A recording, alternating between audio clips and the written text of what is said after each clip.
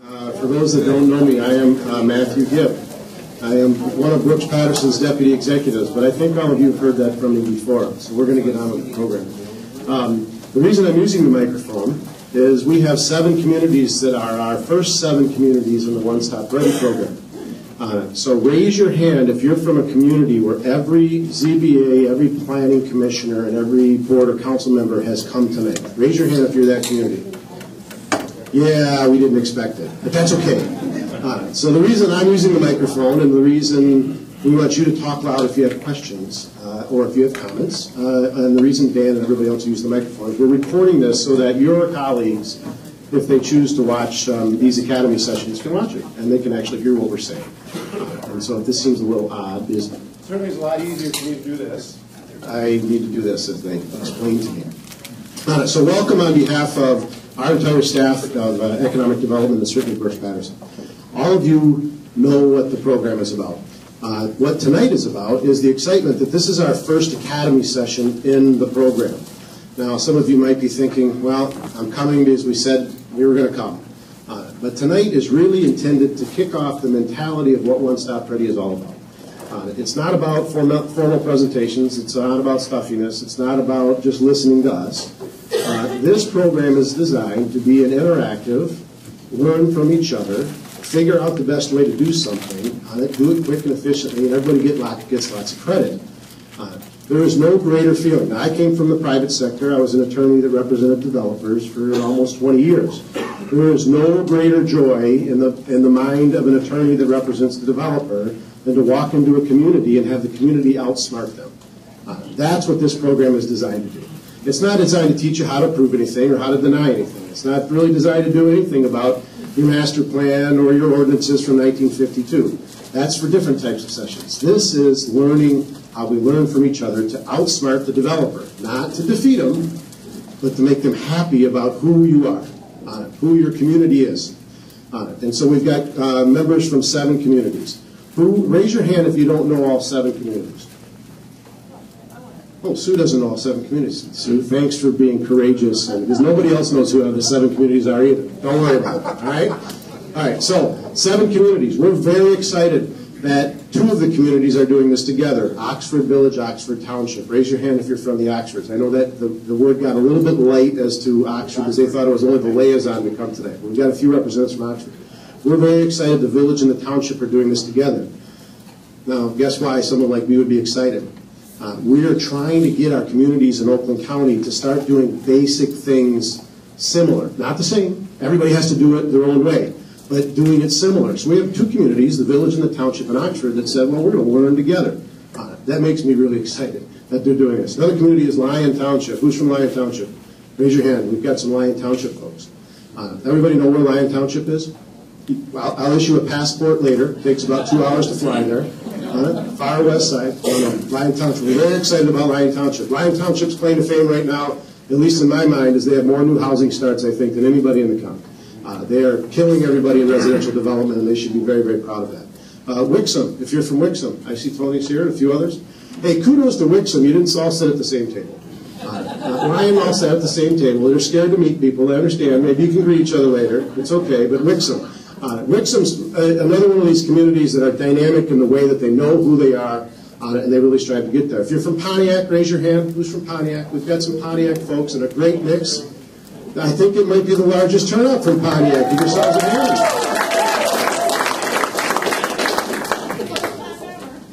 Oh, this is good. I look at Pontiac as it has this new attitude on it. They know who they've been, they know who they want to be, and damn it, they're going to get there quick, right? So it's good. If you're from Auburn Hills, I see some Auburn Hills folks up in front, a couple tables here in front.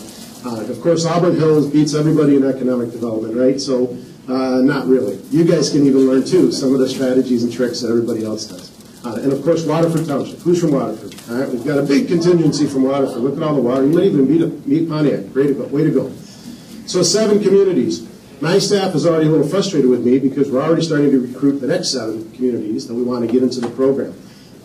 And we've got communities that are knocking on the door. Communities like Orion Township and Royal Oak, if you can believe it, Madison Heights and others that are knocking on the door saying, hey, get rid of those schmucks. They know what they're doing already. Let's move on with this program. on it. So we're very excited you're here to kick off our academy. So Brett, how do I move these slides? Just hit the button here? Or you're going to do it? Oh, look at that. How nice. So just a quick overview, the purpose of the program. All of you have heard this. Now understand, we launched this program in January of last year, 2012, and we're just now getting to our first academy session. That's because we've been trying to refine what the heck the purpose is in the first place. We don't want this program to be about anybody telling you what to do. We want this program to be about you deciding who you are as a community, what your role in the economy is, what are your assets and strengths, but not in a sense of, oh, we've got to rewrite things and we've got to do new vision planning and master planning. There are some phenomenal other initiatives out there for that we're going to encourage you to do, like the State's Redevelopment Readiness Program through the MEDC. It's a great initiative to look at a deeper analysis of your vision and your master planning. We're not about that. We're about understanding what are some simple best practice and process in customer service, in introducing yourself to the customer when they come in, about when you hear the idea, you have a good knowledge base of saying, you know, I know what my community is really going for, what we're strong at. And maybe it doesn't work on this corner, but around the corner, I can introduce you to that guy that owns that property. Having a good sense of who you are on it and being ready and efficient. Now, you guys already forwarded the slide. Am I behind already? No, I'm planning ahead. Oh, you're planning ahead. So I'm allowed to take more time than they want me to, but that's okay. The challenge of what we're going to do, the whole program is designed around thinking like an investor. None of you are expected to do that. But when someone walks into your community, you have to be able to say to yourself, whether you're a planning commissioner or board member, whether you're a city manager, whether you're a planner, whether you're a consultant sitting there, you have to say, what's in the mind of this person? Why are they here? Too often we think in our communities, well, they're here because they want to take advantage of us, or they want to overbuild their site, or they don't really care about who we are. Trust me, I represented that community. They do care about who you are. They do want to hear who you want to be. They do want to hear about the aesthetics. They just want to hear about them quickly.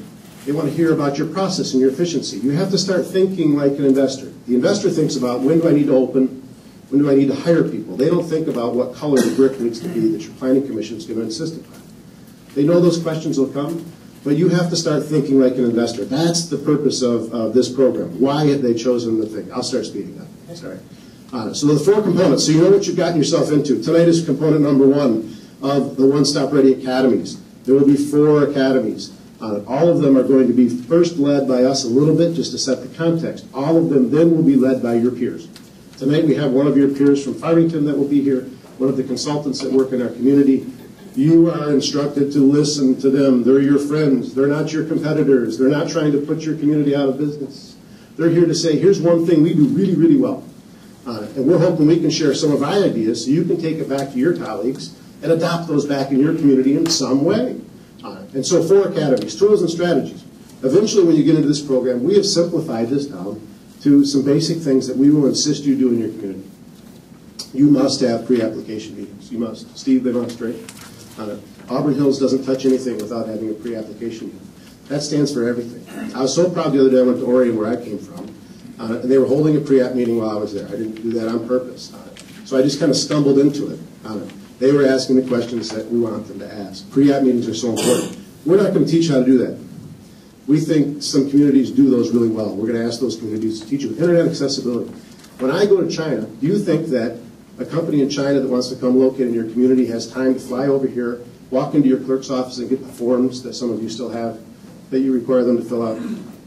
They don't. If they're from Japan or Germany or Toledo, they don't have time to come here. We're going to talk to you about what are the best practices for getting all your stuff online, ways that you can do that cost effectively. Project tracking. Do you have a mechanism so that you know when things have to happen? We live by a certain rule that says, when do you need to open? If they say, well, in about 47 days, your job as a community is to say, well, let's figure out how to do that. What is the tracking device? How do you do that? Have your peers kind of teach you how to do that. Do you have a viable business input mechanism? Who has a business roundtable in their community? Joe does, 1. I see a couple. Really? You're that shy about it. You should be cheering from the mountaintops that you have a business roundtable. Brooks Patterson has had a business roundtable for 20 years. It's so popular that Paul W. Smith broadcasts his radio program from it every year when we hear the recommendations of the business community. You need to have a business perspective in everything you do. It's not about what you think. Sorry, it's not. If you want a growing and vibrant community, it's about what the check writer thinks. The person, the company, the man, the woman, the child sometimes, the college kid. They want to come invest in your community. Why are they there? They're not there to hear your opinion. They're not. They're there to be guided by you, for you to tell them the context of your community, who you're hoping to be, for you to help them through the process. How quickly can you write that check to us? Business input. And finally, the permitting process, but that's a broader topic. Lastly, we're going to talk about marketing, and then the One Stop Ready forums, which are going to be all of you sharing your successes at the end. So that's the program in an overview. Don't run away. We're not going to allow you to quit, because now you're in. You've all signed the poster for One Stop Ready. That means you've committed to something. So tonight, you're going to listen to these hopefully good ideas, setting the context of what the program is all about, and then you're going to take that back to your peers. Now, when I sat on the Zoning Board of Appeals 20 years ago, and I used to come in and give different types of questions to things, my peers on the Zoning Board, they loved that. They didn't always vote the way I wanted them to vote on it. I tried to encourage them, well, this is a pretty good thing, let's encourage this way. And they said, no, we just don't agree. But I asked different types of questions because I was informed. And I had knowledge, but that was only because I did it for a career. People paid me to do that. So what we're hoping you get out of this program is not everybody can come to these. That you'll learn, you'll go back to your peers. So when you sit on your council or your board, your planning commission, you'll have a different perspective. You might ask a different question. Your colleague on the board might think, well, why are they asking that? You'll start to learn from each other. And so that's what we're trying to do. Everybody's connected in this room, but everybody's connected geographically. So let's start talking about the context of things. I should take a breath. So where are we at? All right, go to the next slide. All right. So this is the population of our community. So, Oakland County, of course. How do you think these people decided to live here? Or these people over here? When someone moved to the region, where did they pick? I mean, they seem to be living all over the place. Close to Detroit. Oh, they're close to Detroit. That's pretty good. All right, go to the next slide. Well, here's working age population. Here's where everybody works. So they're kind of by where they want to work, right? So if I look at these charts, and I'm thinking the employment, now don't go to the next one just yet. Let's think about this one now. So if you're a community that's here, and you're looking at Oakland County, you're thinking, okay, well, this is where everybody works. What are you doing that distinguishes yourself from another community? To attract that person to buy a house, to live there. What are you doing to attract them to build something in your community? Or why are they picking you? And this is really the crux of One Stop Ready, is when someone walks into your door, they contact you on the internet, they send you an email, and the city manager an email, I want to develop the Wixom site. I know it'd be a miracle, Tony, but we'll get there. We'll get there. Why are they doing that? Why are they choosing you? Are they choosing it because it's by the freeway? Are they saying, well, I want to build a house in your community? Are they doing it because you've got great trail network? What is it? Why are they filling these dots? Well, we know another thing. Go to the next slide. We know why they choose Oakland County. Right now we have almost 400,000 people that live here and work here. But the more exciting thing for us is how many people come here. We have more than 100,000 people that live in Wayne County that come into Oakland County every day to work. Macomb County, 90,000 people. Look at it. There was only 37 going the other way. 90,000 people come from Macomb County to our county to work. You can just see the trend in numbers. So not only do we have 400,000 people that already live and work here, we have a couple 100,000 more that come here every day. So why do they do that? Why does a company want to locate in Auburn Hills as opposed to Southfield? Is it these patterns? Have you ever even thought about that? When a company comes in to ask you to build something or to remodel a building or to tear down the Showcase Cinema, I'm very excited about that. Very excited about that project. Why are they doing that? Have you thought about that question as a planning commissioner or as a consultant? Why in God's earth is Teijin coming here or Plasan Industries and Wixom? Why are they coming here? Where are their employees coming from? What's the commuting patterns that are out there? What's your role in the economy? What type of businesses are locating there? If you're Oxford, are you getting this type of directional activity? Are people from Lapeer County coming down, Genesee coming down? You probably never thought of those questions. But if you're really in depth as an economic developer, you're going to start to think of these. what is our role in the economic context of things? Well, we say it's about how you view it. So I'm going to tell you a story, just like you used to in the bedtime story. Dane in Pontiac, he gets these every night still from his mom. So a short bond time story. We like to tell the story here in Oakland County of why they come to Oakland County. We know how they view us, and it's encapsulated in our bond. So we go every year, we talk to Moody's and Standard & Poor's, and we tell them why they come to Oakland County. Well, we're AAA bond rated, no longer than any county in America. So what would you say about your community? Would you say we're AAA bond rated? Or would you say we've got a cool senior center? Or would you say we've got 50 miles of trail? What would you say? So in Oakland County, we say things like we have a great bond rating. What are some of the other things and why they view us in our bond time story? I'm trying to expedite our time here. Oh, we do multi-year budgeting. So when business comes to your community, what do you say? Why are they choosing you? Do you say anything at all? Now, I saw in Prosper Magazine, I grabbed one of these earlier. So some of you are in here, in the Prosper Magazine. So we have some communities in here that they have little catchphrases. Now I won't pick on any of your communities. I learned that lesson a long time ago. Don't pick on my friends. Pick on my non-friends, right? No, I'm kidding. Like Holly. Holly's in there. It's a great little town. It's Halifax.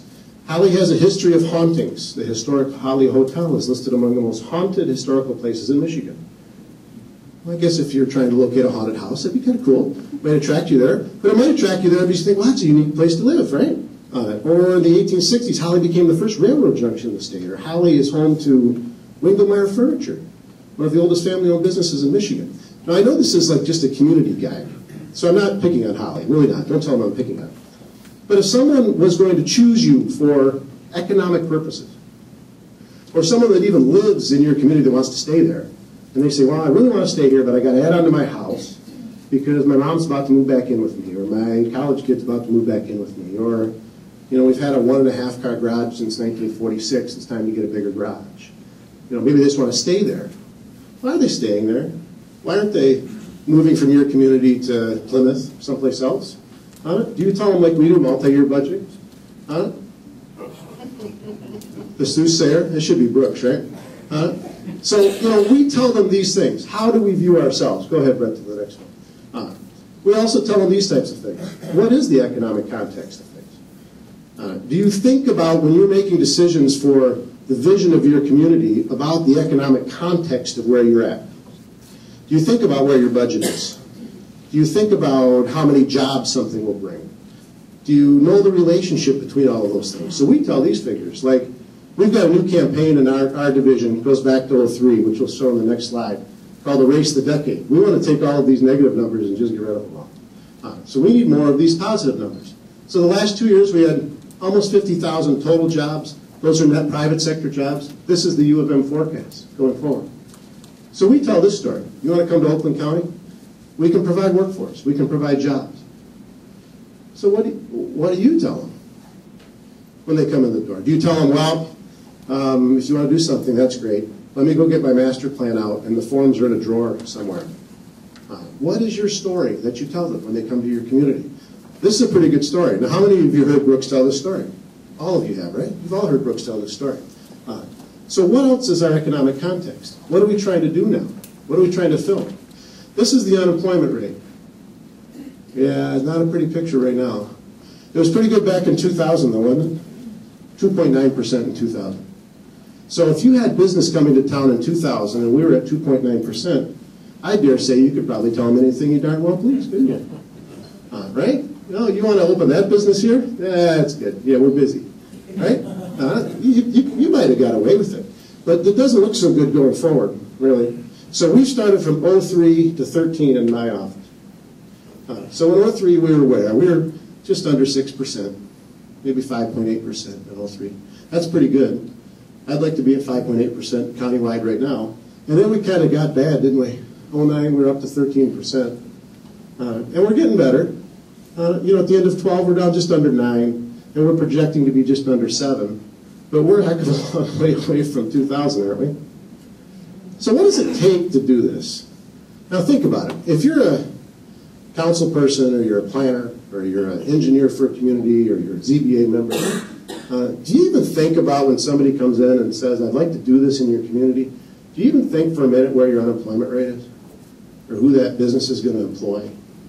Or how they're going to find their employees? I mean, I'm not saying you have to, but do you think about it at least? I mean, if somebody's sitting in front of you and you say, I want to build a Sonic restaurant, do you think first about, oh, damn, the neighbor's going to have to listen to the squawk box, or do you think, wow, they employ like 62 people in a Sonic restaurant? And there's like 7 full-timers. That's pretty good. We'd like to have 7 more full-time. Place like Pontiac probably like to have 62 more jobs, right? Are you thinking about this? We show you this to put all of you in the framework of what's the total economic context. Dan's going to talk in a minute about it's not as good as you think, really, because there's a bigger hole that we have to fill. So unemployment rate, we're trying to strive towards that. But we tell this story. The bond rating agents say, if you can get to 6.9%, we'll maintain your AAA bond rating. We think that's not good enough. Go to the next slide, Brett. So here's the other thing that I want you to be thinking about. A couple of examples. So somebody came to me with a project the other day, and they said they went into a community in Oakland County, said we'd like to do this project. And then when they found a master plan, probably dusted it off a little bit, they opened the master plan, and they were looking, they said, sorry, it's not, that area's not master plan for that. Is that the first response we give to somebody? We had 13% unemployment just 3 years ago. Is the master plan even your first choice to look for anything right now? It shouldn't be, right? Master plan's a guide. You have to have one. We want you to do that vision planning. We want you to have documents that you can rely upon that are guiding your long-term process and your long-term planning. But you can't look at the master plan right now because we don't even know where the sectors are anymore that people are wanting to be employed in. So think of this. The 2 different colors. 1990 is the blue, 2012 is the orange. Manufacturing. We're half as much as we were in 1990. If your master plan has areas that are designed for light industrial, for manufacturing, those types of things, you're down 8%, almost 7.2, but you're cut in half in manufacturing. If your master plan doesn't fully define what are professional and business services, really define what on God's earth are you looking for? What are you trying to do there?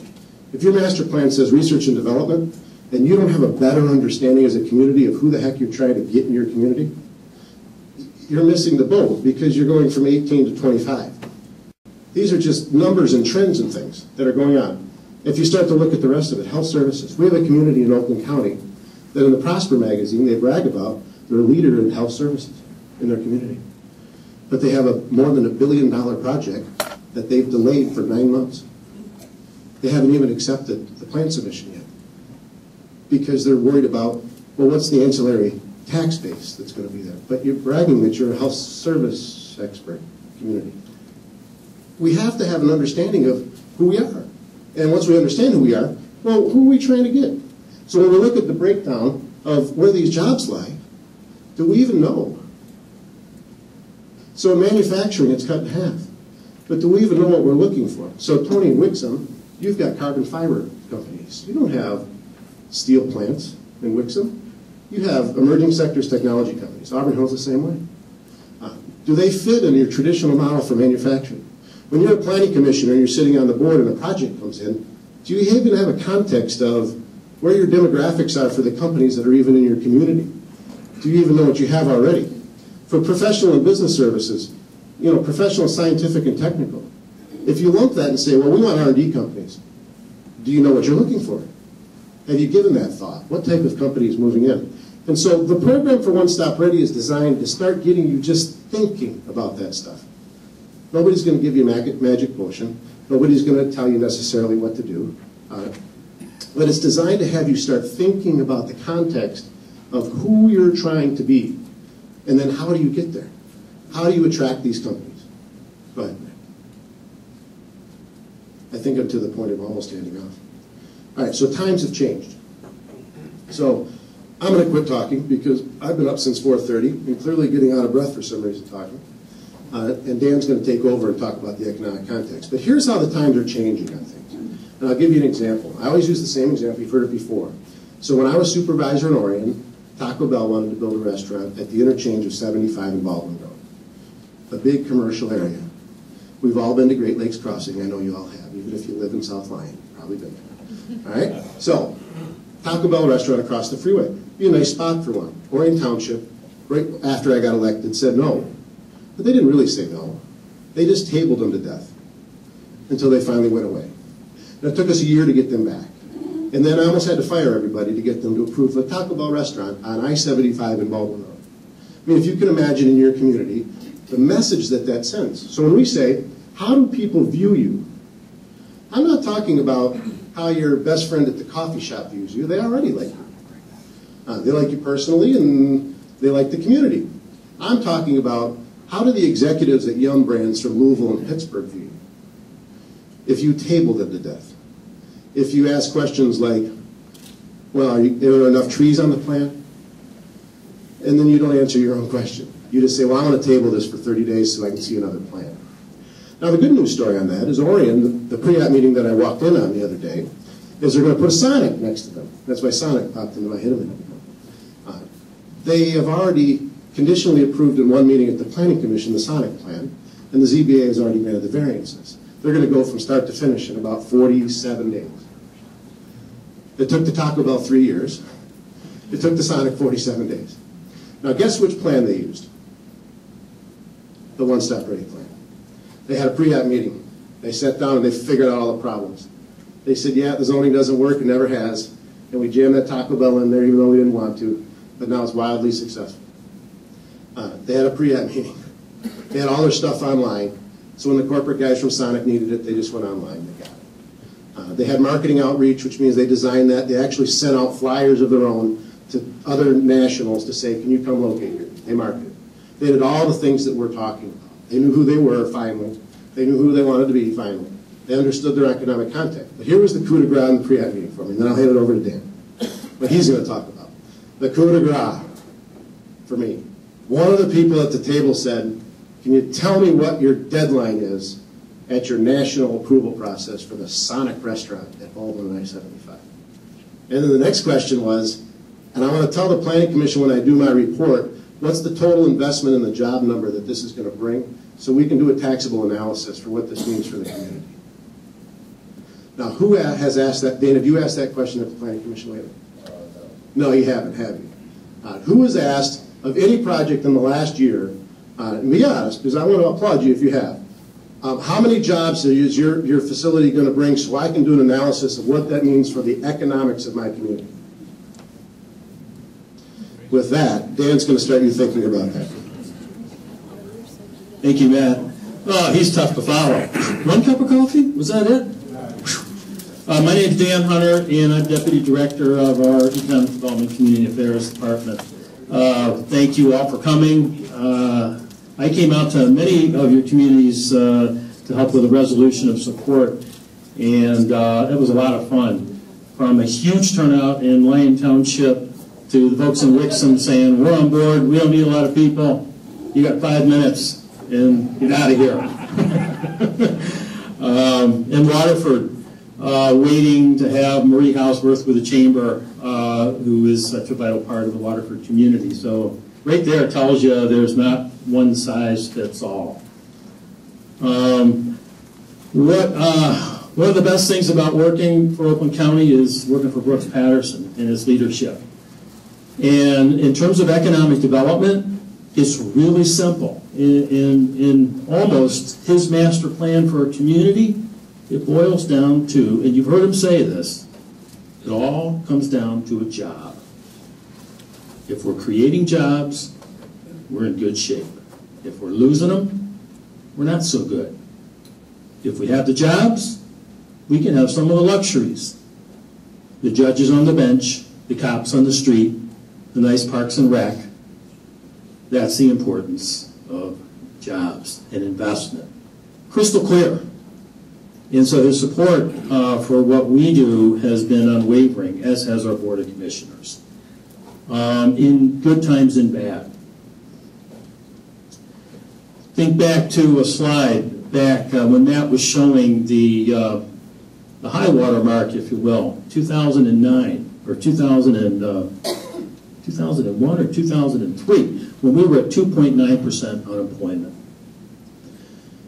that summer, a bunch of us here joined Automation Alley, and we went to Las Vegas, to Comdex. Why?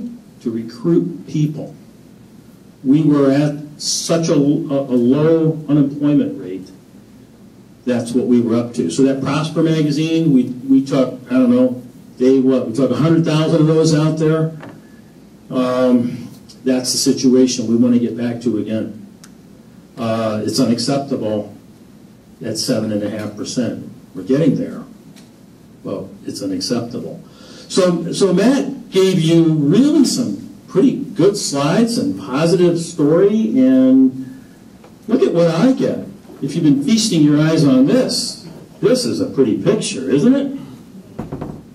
Wow. How deep is the hole? Talk about economic context. So the taxable value, I mean, this is what we've been living. Ditto state of Michigan, and to a lesser extent the country.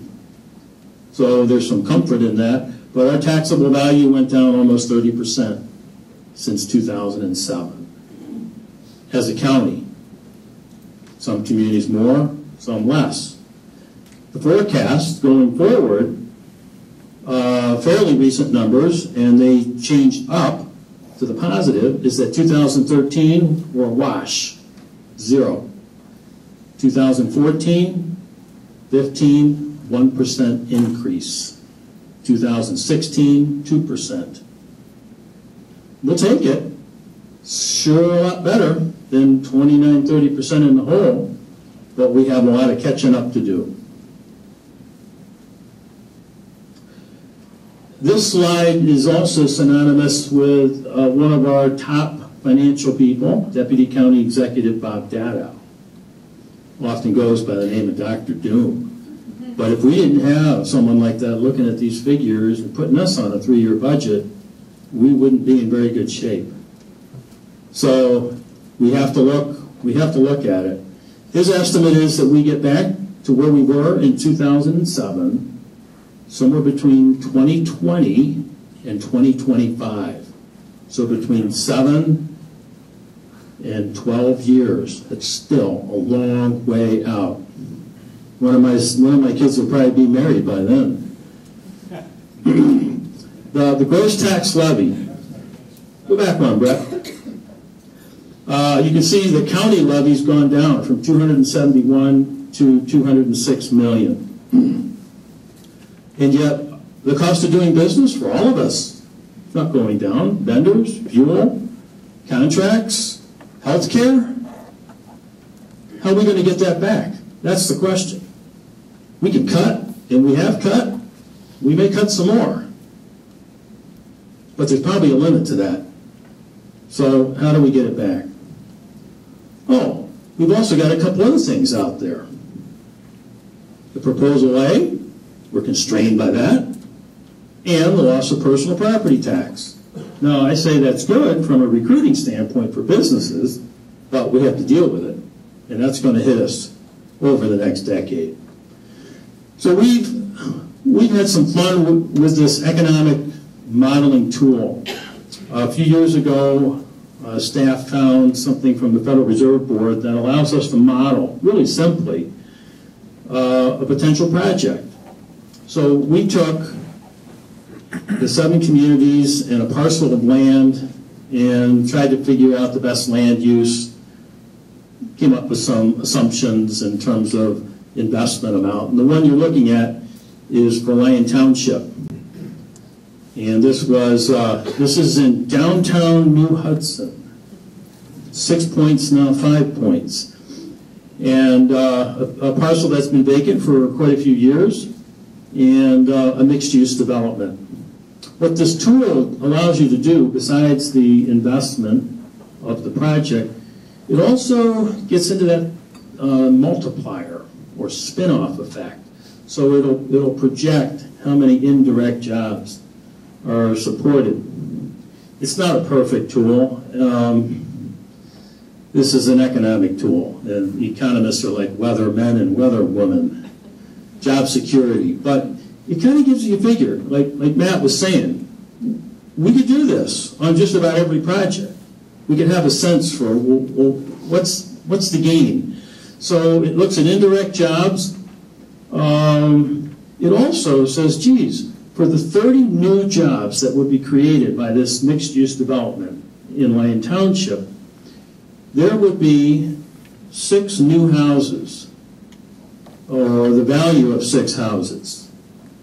So it starts getting into areas well beyond the $1.2 million payroll that now is there, that perhaps wasn't, and the new taxes. It starts estimating some of the residential, which I think is really cool. I'm not going to go through all 7. As Brett indicated when we started, they're around the room.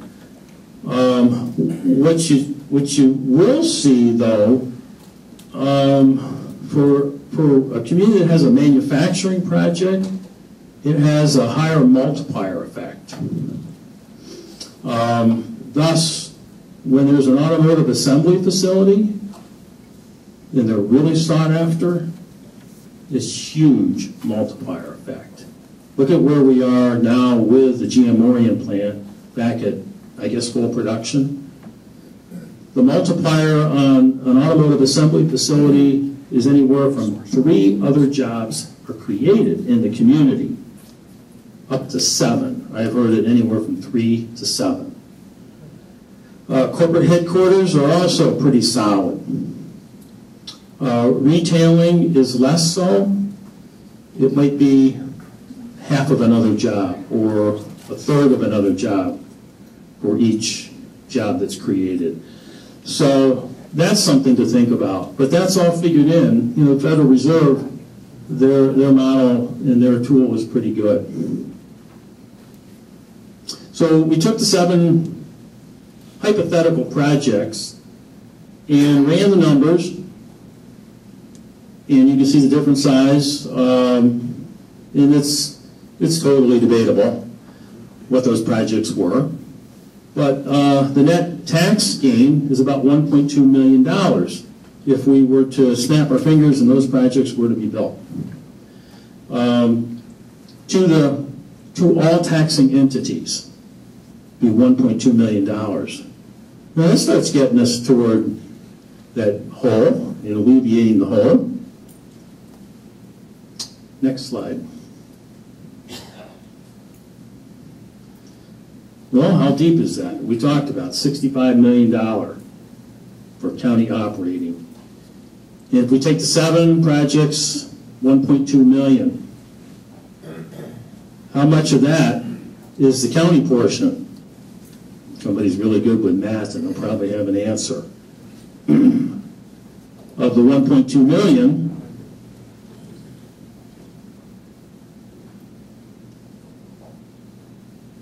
$190,000.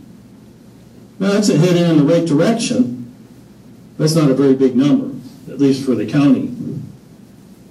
We need a whole lot of that to get to $65 million.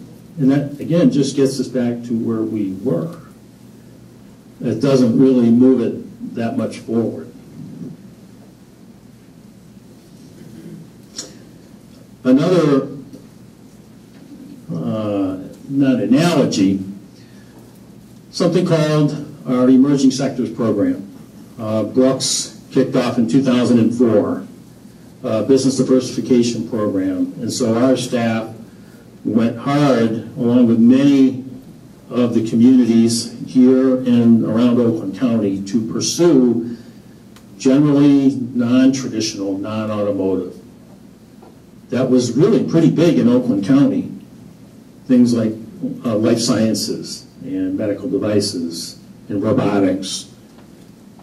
And so we started that in 2004, and you might have heard last week, we had a party. Brooks said, my gosh, we got to thank these companies, about 225 of them, and we've never said thank you. So he said, we're going to do that on June 18th, and we said, geez, we have 6 weeks to pull this off. And he said, we're going to do it at the Palace. Oh my gosh. But those 225 companies, again, with a lot of your help, have invested $2.5 billion since 2004, really 2005. And I'll never forget, when we started the program, Matt, you were doing your real estate stuff. Brooks said, I would be happy if we had 4 or 5 successes in 4 or 5 years. I try to remind him of that. And the first of every month, and this is on our website, we publish how we did in the last month with those emerging sectors and then other traditional sectors. And so 225 projects, $2.5 billion. A lot of jobs. The investment amount for the county on those projects was about $6 million. That's figured out based on the businesses, what they told us was their investment for equipment, real estate. So $6 million. 220, that's a lot of work and a lot of projects. Certainly isn't all of them in Oakland County. And then we figured that the total tax take for all taxing entities is about $64 million. That's a pretty big number. But we're still kind of chipping away. So, thus the importance of economic context. Now, I minored in economics, and I wanted to come up here with supply chain charts and figures, but I think this tells the story a lot better. So, we're regional, we're connected. You saw the population. The commuting patterns is a great chart. We can use that to market Oakland County. You saw the workforce and how it's changing. We're less manufacturing. It is what it is. I grew up in a manufacturing family. I wish it was more, and we'll do anything we can to support it. But it's not. It's professional business services. So, in summary, the importance of investment. You can see it in the numbers. So everything that comes to you, that might be another question in your mind. What's their time frame, and what is the potential investment? And everything starts with a job. So with that, how are we doing on time? Good. Pretty good? To get involved. You're gonna wake them up. Gonna wake up? So now you guys get involved. So we're going to have you answer some questions. But before we talk about that, some of you have heard me reference this guide. We're going to give each of your community another hard copy tonight, and then it's email everything to every participant. And not only that's here, but everybody that's in the 7 communities. National League of Cities, with the help of the International Economic Development Council, did this study a few years ago. And it's the role of local elected officials in economic development, 10 things you should know. This is where the knucklehead that's got the mic right now, we do R&D in our office, rip off and duplicate. We're kind of rip-offing and duplicating, which is good, because very, very smart people have created this.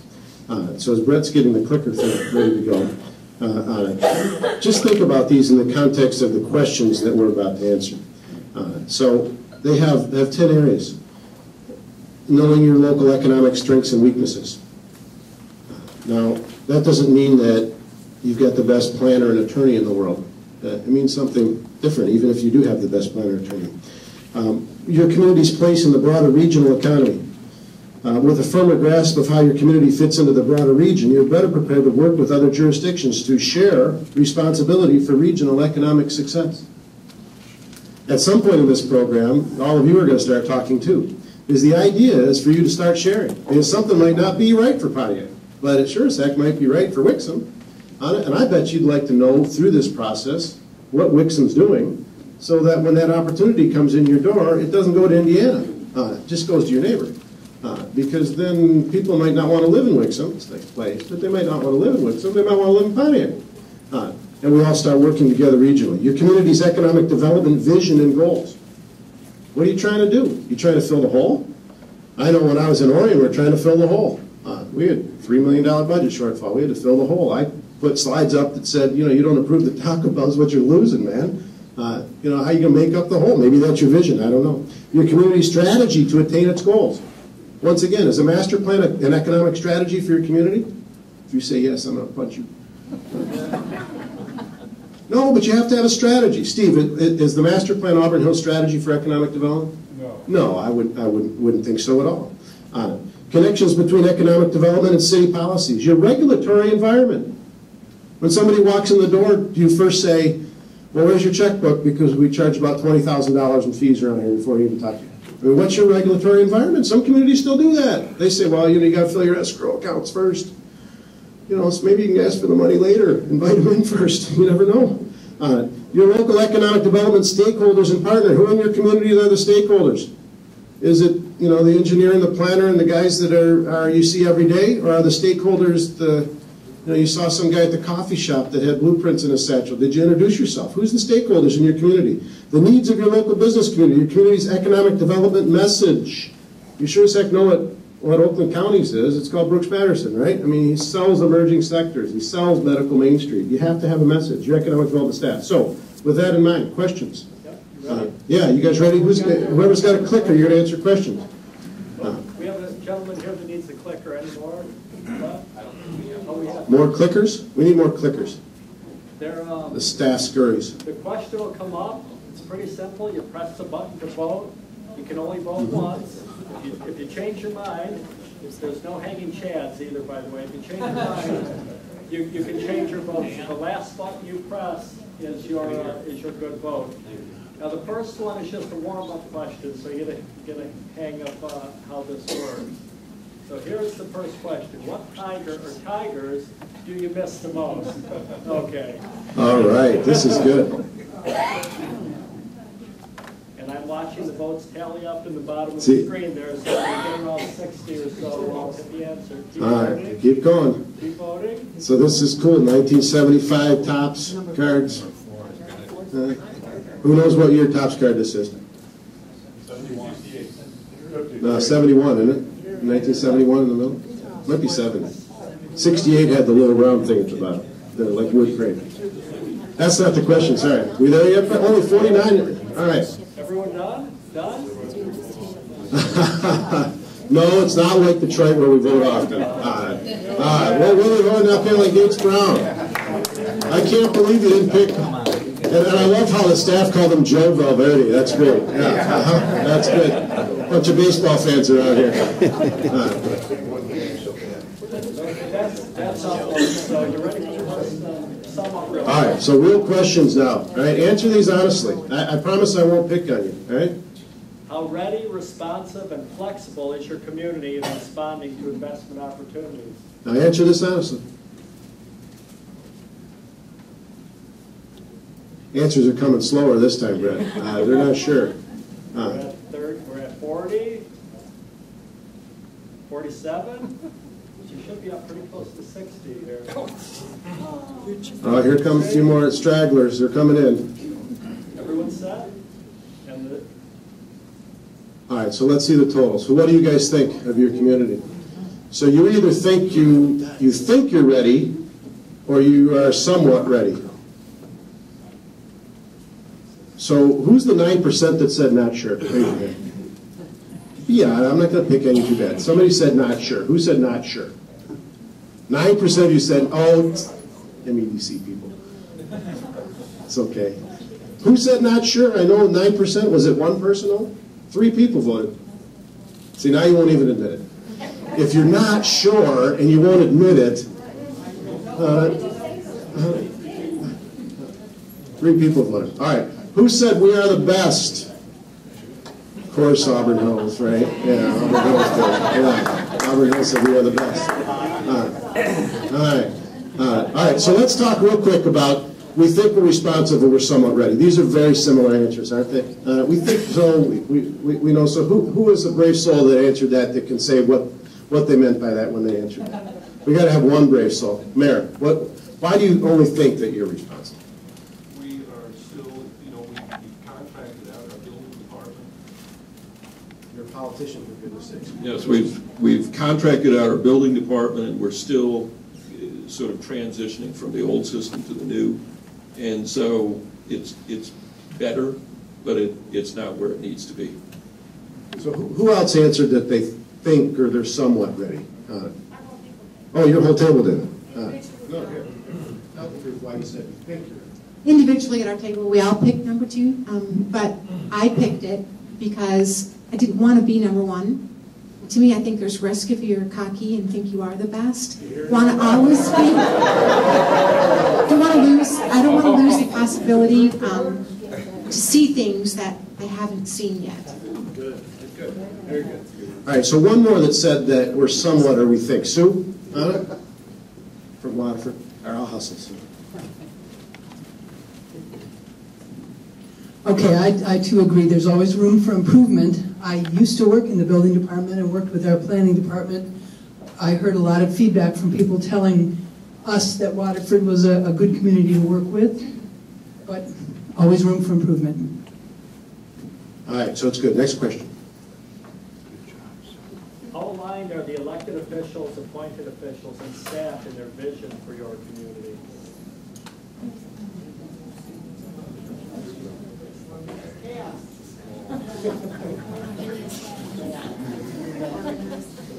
These are similar, 4 and 5. All right, but answer as honest as you can. How aligned are you? I mean, everybody on the same page? I mean, everybody has a common goal, a common vision? I have Auburn Hills defaulting to number 5 on this one. You don't know our country. All right. We're at 53. Ready? Everybody all in? All in, all done, the auction says. All right, for the most part, we're on the same page.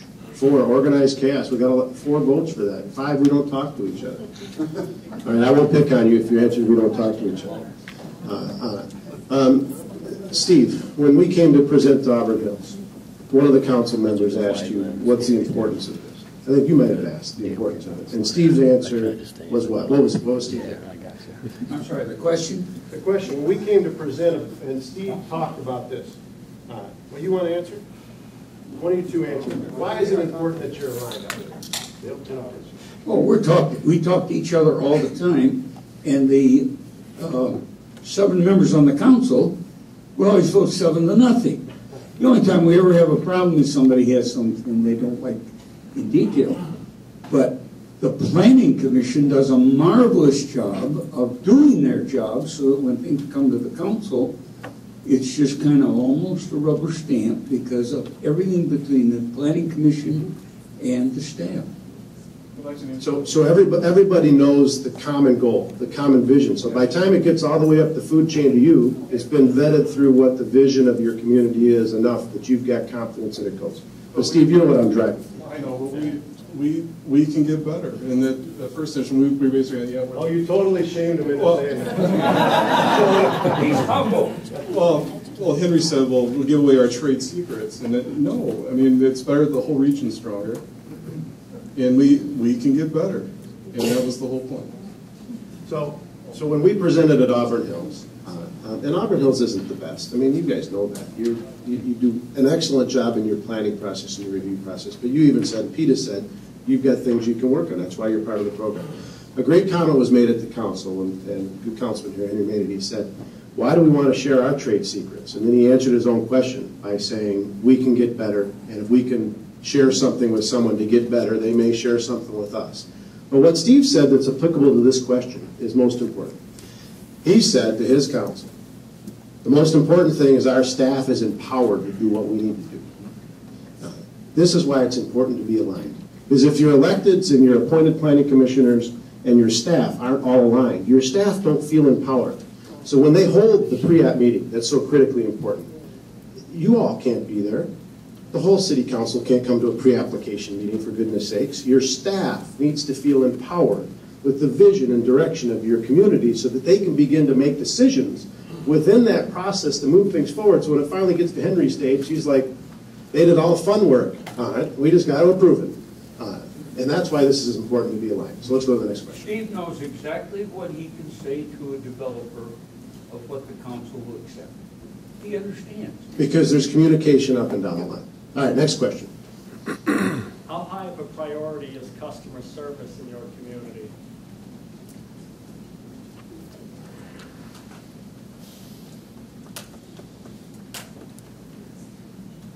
We're at 26, 33, 35, 45.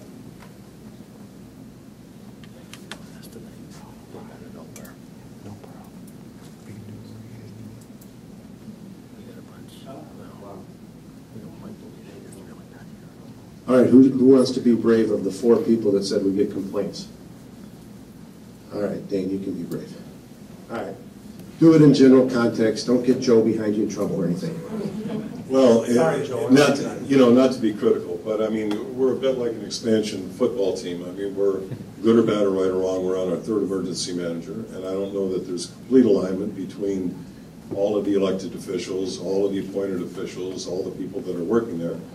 You know, we're trying to reset the compass, get it pointed back north, but I wouldn't say that we're there yet. So I guess number 4 became my answer to the question. We got work to do, but we're heading the right way. Get in the right direction. So who answered, we're not sure how we handle customers? Goodness gracious, in charge out there. I know, but I think, you know, from a lot of standpoint, in a community, if the reason I say I'm not sure is just simply because if you're not treating your customers in a manner that you want them to come back, okay, like you said, well, you got to fill out this questionnaire and you got to pay us $20,000 before we start anything, that's sending the wrong message. And that's what I want to make sure that in our community we don't do and that we're not doing. But I just think if you're not always selling to your customer, and those are the people that are coming into your building officials and that, then you're not selling your community. So having customer service, who would, by show of hands, regardless of this, who believes that it should be a top priority in your community, just by show of hands? All right, so everybody in the room pretty much thinks that customer service should be a top priority for you. So if you're an elected official, how would you know that that's happening?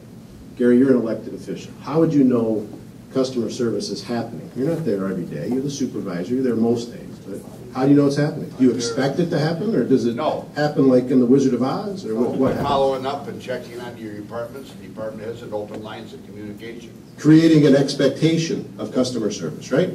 Raising the level. Is it only, by show of hands, do you believe it's only the responsibility of the mayor or supervisor, depending on your type of government, to set that tone? No, of course not. Is it the responsibility of a planning commissioner to set that tone? Sure it is. Sure it is. Is it a responsibility of the planning consultant, even if they're privately hired, to set that tone of expectation of top priority? Sure it is. That's the importance of this type of priority. Anybody that walks in the door, if you're a one-stop ready community, has to be treated like they're going to fill the hole. They're going to fill the gap. Even if you eventually tell them, you're just not right for us, they have to feel that they are filling the gap, filling the hole. All right, next question.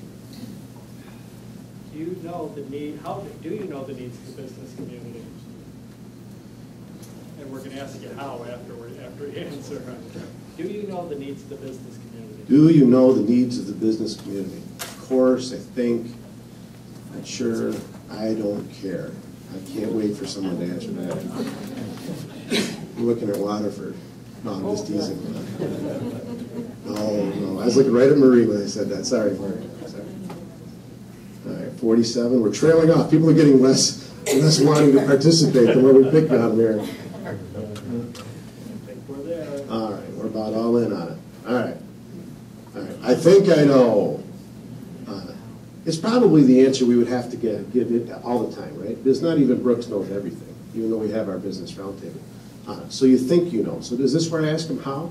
Or is it another question? How do they know? Well, how do you know?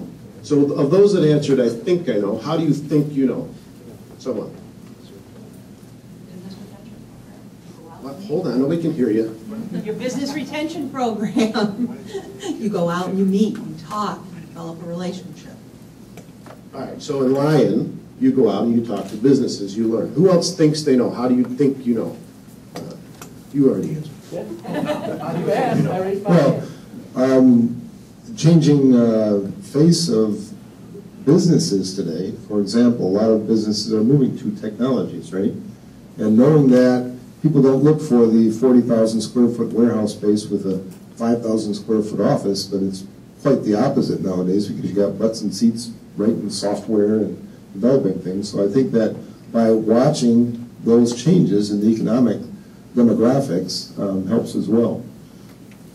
All right, so Lion goes out and talks. You watch some of the changes in the economic profiles. Lori, I saw you had your hand up. How does Auburn Hills think they know the business community? We also do retention visits, but we do them with Oakland County and the state, MEDC, so that we're all on the same page also. And then we watch, like, you know, not only talking to your businesses, but watching what's going on too. You know, the trends, things like that, so that you're aware of things that are coming down the line, not just in Michigan, but outside of our state. So let me ask you a question. Hold on a minute, I'll ask you a question. So you go on one of these retention visits, so you're going to learn the business community, and they say, you know what, your permit department sucks today because it's been 3 weeks and I haven't even got a phone call back. What do you do with that information? First of all, that would never happen. I'm not talking like the business person now, not the deputy executive. I'm doing like role playing here. If I hear it, I go back and I tell whoever it may be. If it's the permitting, Steve would hear it. If it's something to do with the police department, Chief Okel would hear it. It goes back right to the department head and also Pete Auger, our city manager, and he in turn. Is there an environment where that's expected for you to It come back is. in? If I don't do it, they would be upset to hear it from someone else. That was my job. So think to know. Who said that? Oh, The yes, Rowland yes. Chamber, every day we're in the boroughs talking to our businesses, and we do get a lot of feedback. And what we do is immediately I pick up the phone and call Larry, since they have a limited staff over there, and Larry's very responsive, and we try to take care of it and find solutions. All right, so what Marie's saying is the chamber's involved with business every day. So who has a chamber in their community? I think all of you have some form of a chamber, at least they're ancillary, right? Do you guys have a chamber? I know you have DDA in line, but do you have a chamber of commerce too? South Line. All right. Sorry if I didn't. Oh, well, that's why I don't know, because I'm avoiding you. So I'm just teasing you.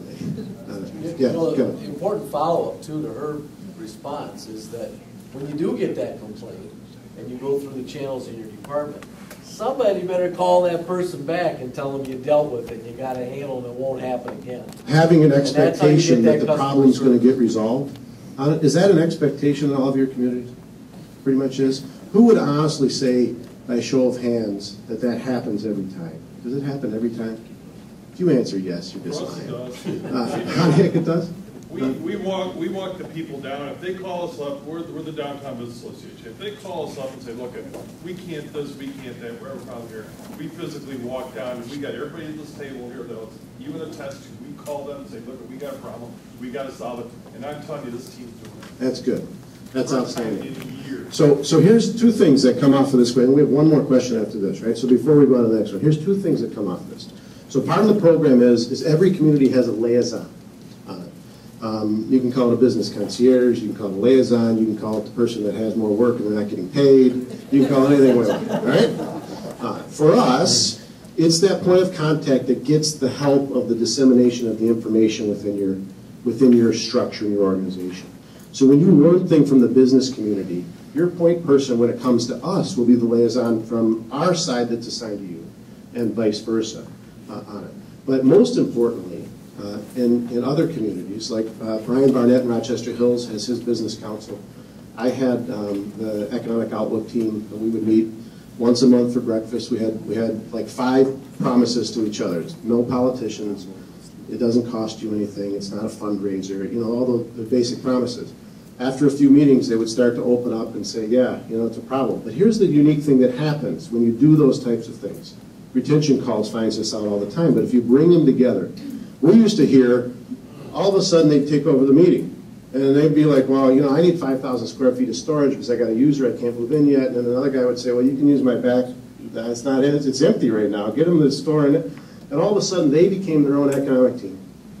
And so the more you have communication with the business community, the more hero-like you're going to be because you'll know all of that stuff. So when you hear somebody at the diner say, man, I could use 5,000 square feet of storage, I can get that company in here, you can say, well, yesterday I heard at breakfast that Sam's got it.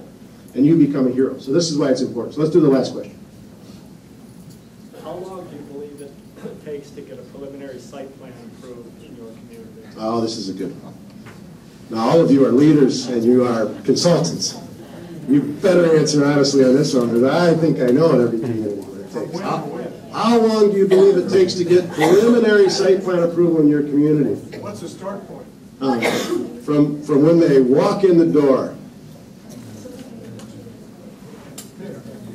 Depends, I know. So hedge on it. So think about it from when it's submitted. Let's do it from when they really got an idea they're going to go forward, they bring in plans. All right, so they're going to submit, they write you your silly check. I'm sorry, I'm putting my attorney hat back on. When they write you that important check, how long do you think it takes from when they submit until they get through preliminary site plan approval? That would be kind of like Planning Commission says yes, even if they've got to go on for other approvals. We're at 50.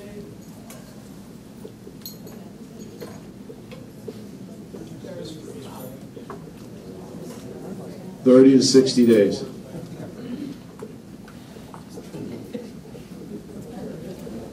$30 days and under. Is that you? Did you say 30 days and under?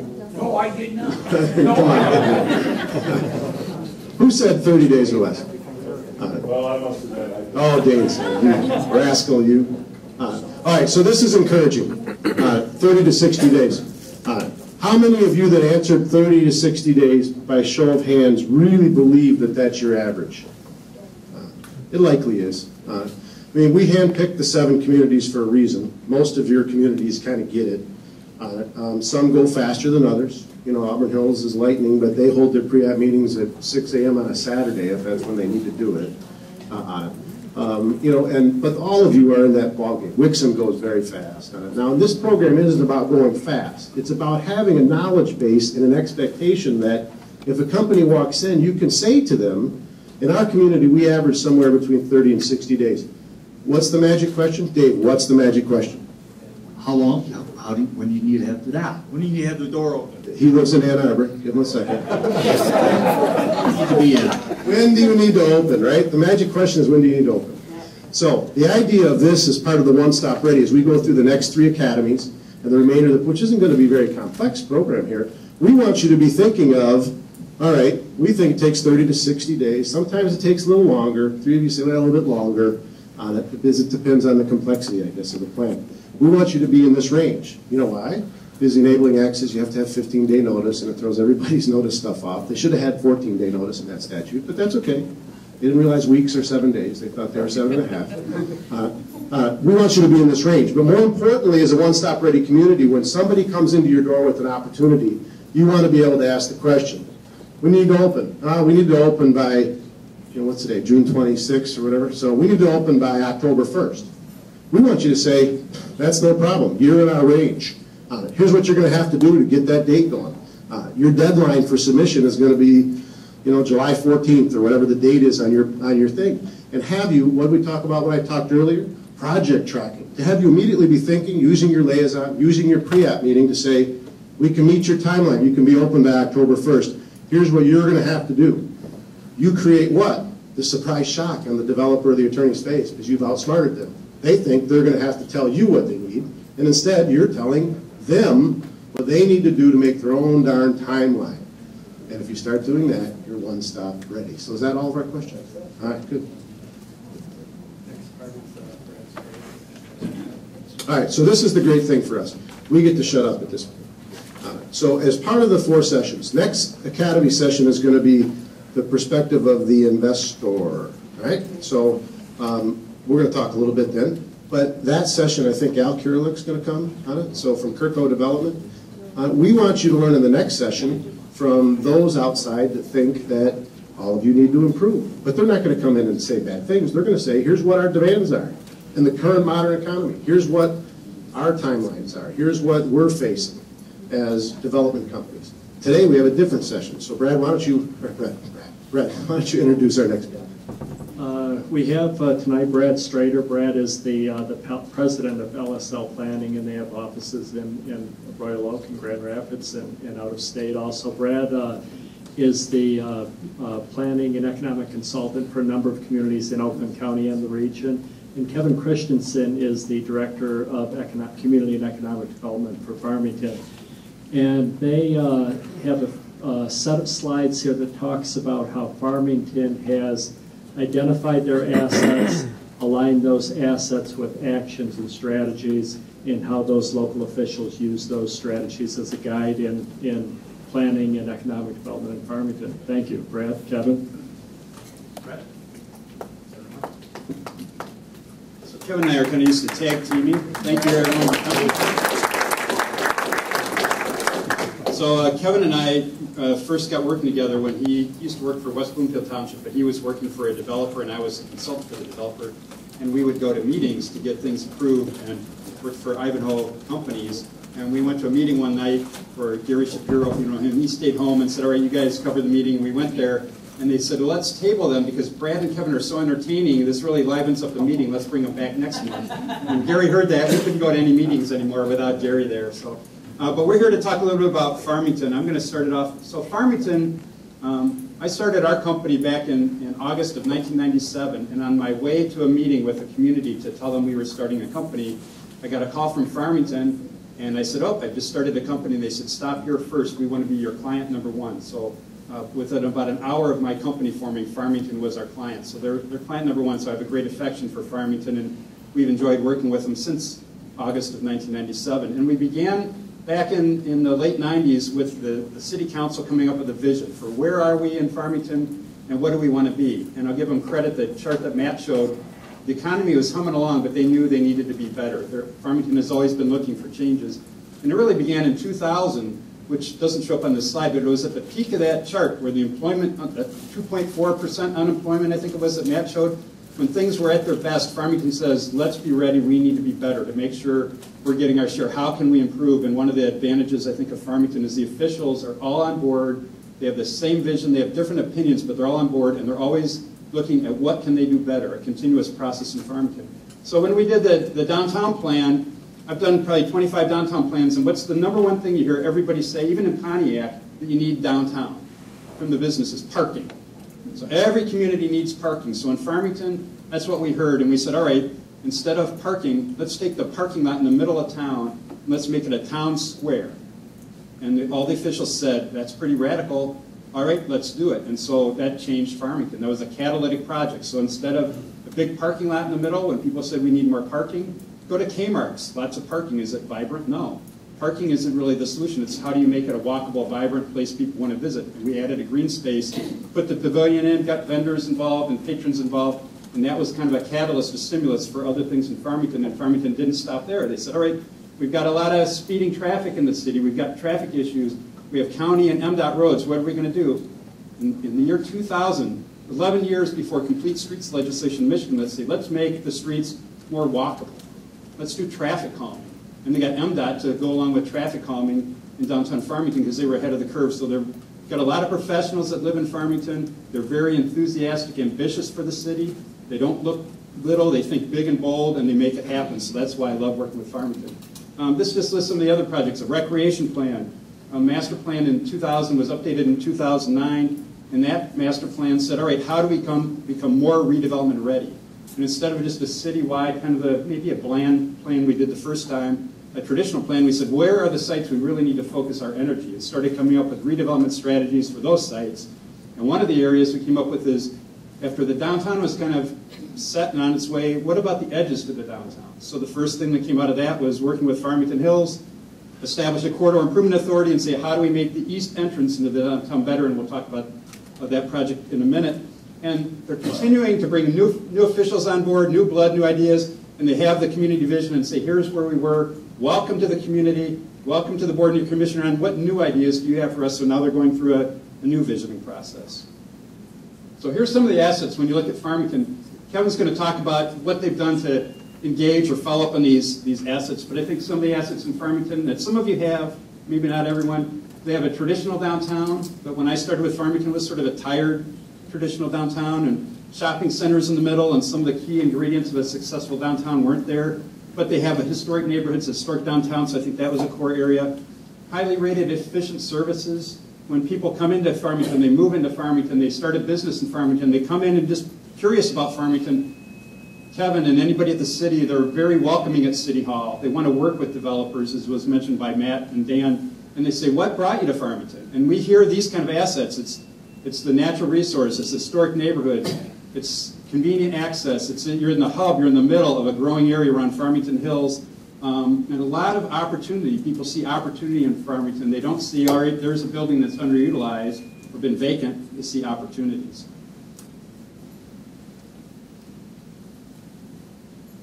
Thanks, Brad. I have to put my eyes on. Sorry about that. That happens over time.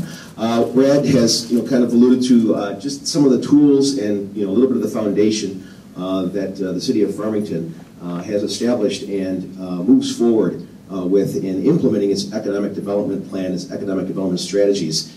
We've all just been through a very difficult and challenging time period, whether it started for you in the mid-2000s, 2005, 6, 7. Certainly we saw Matt's slides earlier and Dan and his discussion of that peak period of 2009. Well, everybody was pretty nervous at that time and not knowing what was going to happen next. I think we've seen in the last several years, particularly in this last year, that people are starting to get off the side of the fence and to dip their toe back in the water a little bit. Well, how do you get them to be engaged? And that really is what we're here doing now.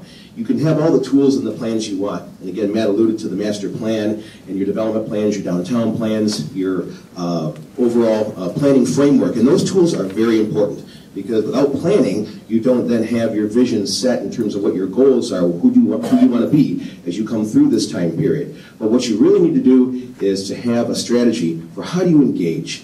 How do you get people interested in your community? How does it happen? What makes you attractive? Why, as we say in Farmington, it's happening here. You have to market yourself. You have to know who you are and where you're coming from. My background is in urban planning. I'm a traditionalist. I love planning and zoning. I can talk about that all day. And Brad and I used to do a lot of that. But I am an economic and community development director. I'm there to market, to sell, to engage, and to work with the business community in finding that Farmington is the place to locate. You need to be here because of this. So what do? We look at our assets in Farmington. We promote our assets. We have a downtown. How many here have a downtown? You're blessed. It's a beautiful asset. Don't ever take it for granted. It's a credit to the development pattern here in the state of Michigan. Our small nodes that became hamlets, that became villages, that became towns, are gems. If you don't have a downtown, don't fret. There are still things you can do. You can have focus areas. You can have corridors. You can have special areas that become the focal area or the concentration of your community activities, a hub. And I know many of you are trying to do that. Any community here that doesn't have a downtown that is looking to try to do something like that, create a hub of activity, a city center. Anybody have them? I know some of you do because I see you shaking your heads out there. Some with the downtown. Some with the downtown too. Okay, so what is important? What are assets? For us in Farmington, we took a hard look at what are our values. We have a downtown. Our incentives in the downtown are focused on our downtown. It's the city center of business and activities. It's where we focus a lot of our investment in infrastructure because without the city investing in its own services, its infrastructure, its support, how can you get business to invest? How can I turn around and have somebody come onto Grand River in downtown Farmington if I have a hodgepodge streetscape that has bad roads, no sewer, no water, no streetscape, no access?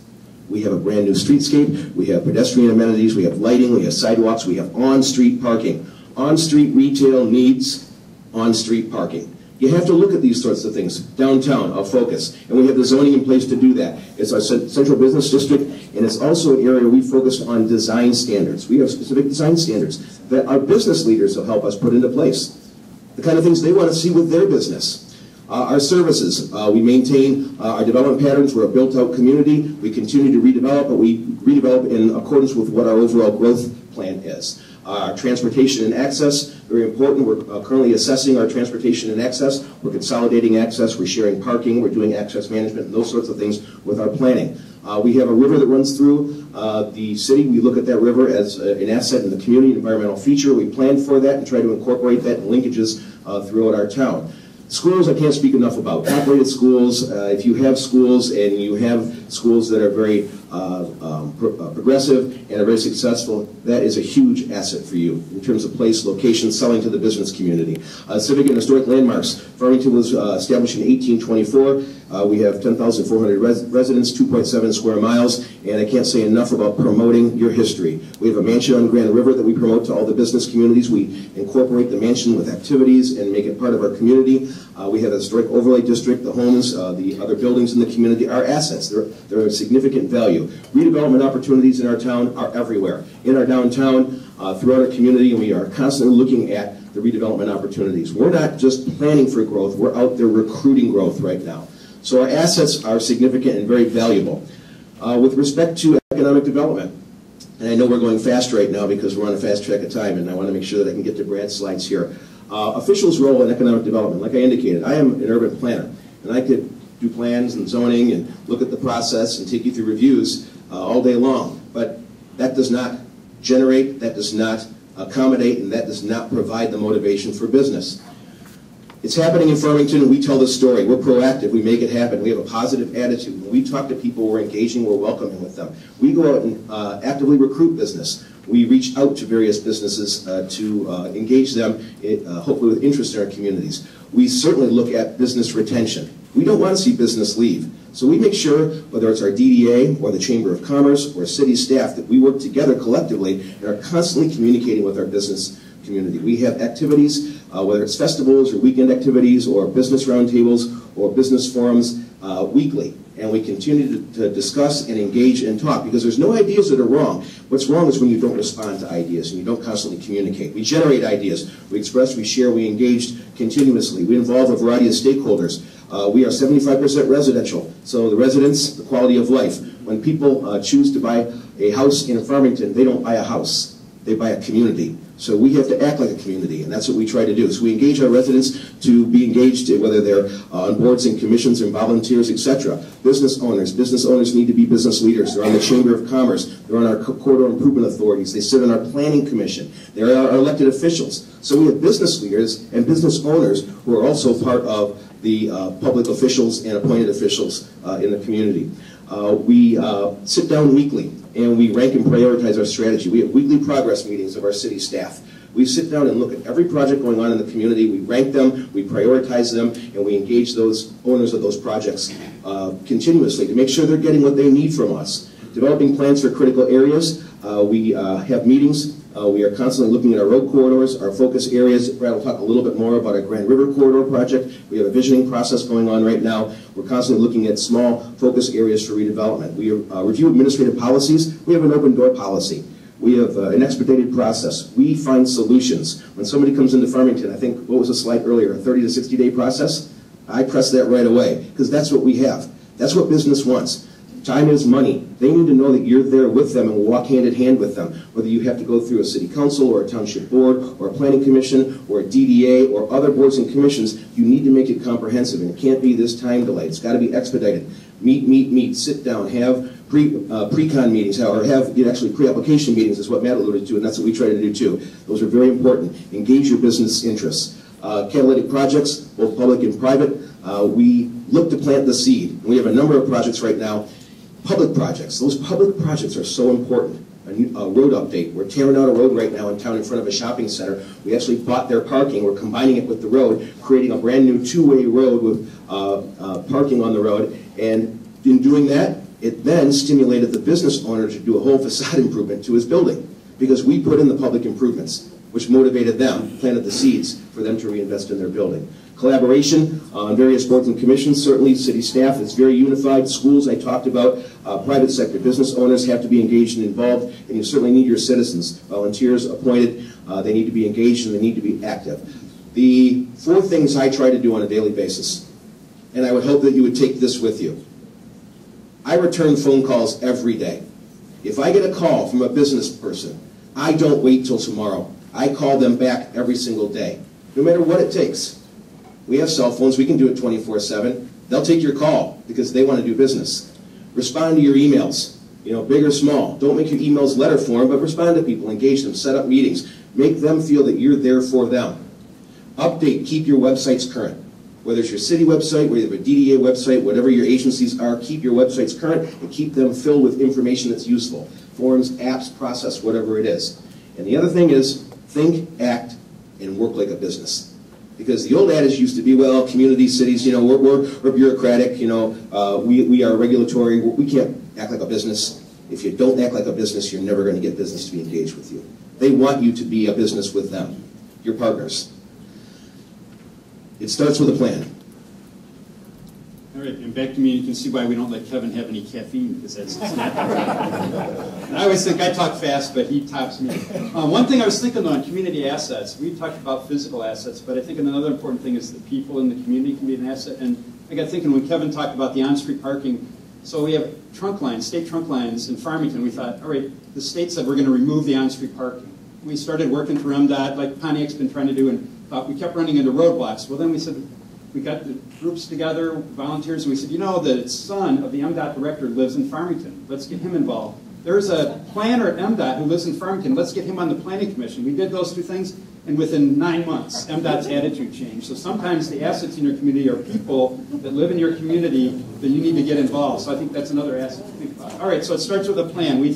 The plan is evolving and a continuous process in Farmington. Some communities do their plan and then they're done. In Farmington, they do the plan and think we've just begun. And I think that's different. So we mentioned some of the things that we've looked at, but out of the last plan, really looked at streamlining the review procedures.